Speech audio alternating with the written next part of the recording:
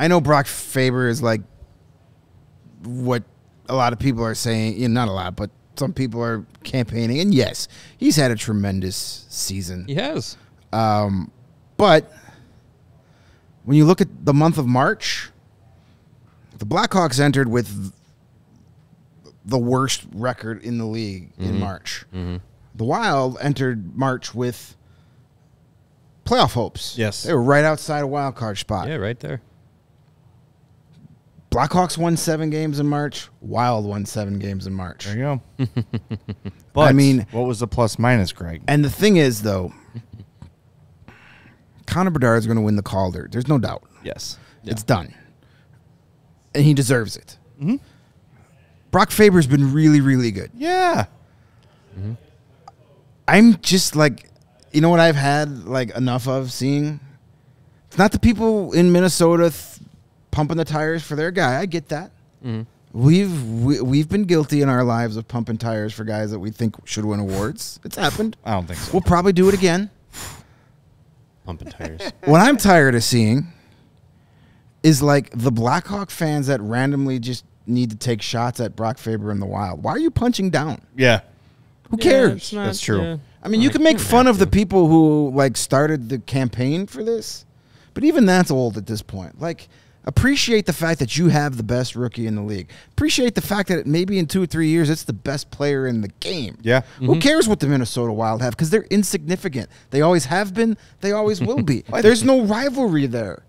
Brock Faber is going to be watching Connor Bedard score a lot of goals in the Stanley Cup playoffs from his hotel room in wherever he's on his golf trip in May every year. So or from the blue line where Bedard broke his ankles. Exactly. The Wild are insignificant. They're not important to the Blackhawks. Yeah. So why punch down? You're wasting your time. It makes you look petty. Well, I will say this, and part of me feels like a lot of the people in Minnesota that started this campaign were kind of like, all right, we know he's not going to win it, but let's make a stink and build up some Brock Faber awareness because it's worked. And it has. Because in a typical year, a guy like Brock Faber would go unnoticed. Because guess what? We're seeing it here in Chicago with Alex Vlasic, right? Like, he's a guy, a young player who is having a tremendous season, but it's not flashy numbers-wise. There's not a lot of highlight reel plays from him. He's just solid. He's just steady, and he deserves some attention. And I get it. I get what they're trying to do, and I think mission accomplished. People around hockey now know who Brock Faber is. I just think that now you're getting a lot of people, if you're not from St. Paul, from Minneapolis, St. Paul, his name is met with a bunch of eye rolls now. Yeah, and look, like he is.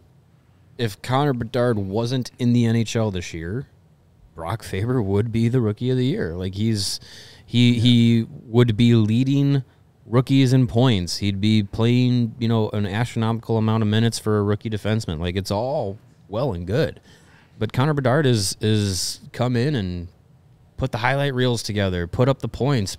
Carried a Blackhawks team offensively that has been inept without him. So it's just enough is there to be like it's a hands down kind of deal. We all silly like the mayor.